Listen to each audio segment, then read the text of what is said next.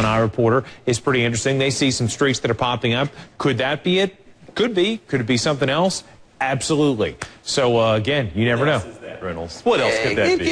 It could be pixie dust. That's sent in from Chris Rakowski. Chris Rakowski sent that in. It could be a lot. It could be a variety of things. We have all kinds of things that are in the atmosphere, TJ. Do I think it might be? Yes, I definitely think there's a chance.